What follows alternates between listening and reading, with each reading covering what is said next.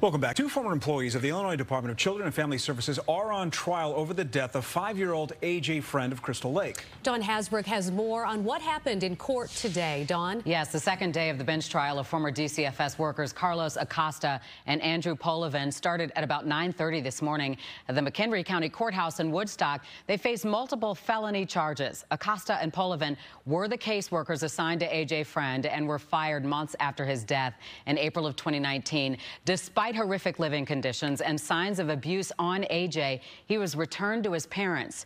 Police found the boy's body buried in a shallow grave in a field near Woodstock. His parents have already been convicted in his death. There are a number of witnesses scheduled to testify, including former DCFS managers. The prosecution... Based on the discrepancy between the injuries and the statement of cause in this case, how should that have affected Defendant Acosta's questioning of A.J.? He should have taken a step further. He could have even gone as far as contacting the local Children's Advocacy Center and having the child forensically interviewed. All right. Did Defendant Acosta ever ask A.J. to demonstrate how the dog caused the injury? No. Did he appear to ask him how hard the dog had hit him? Nope. Should he have? Yep. Yes. Did it appear as though Defendant Acosta explored other possible explanations for the injury with A.J.? No. Should he have? Yes. Did it appear as though Defendant Acosta asked A.J. how he was disciplined in the home?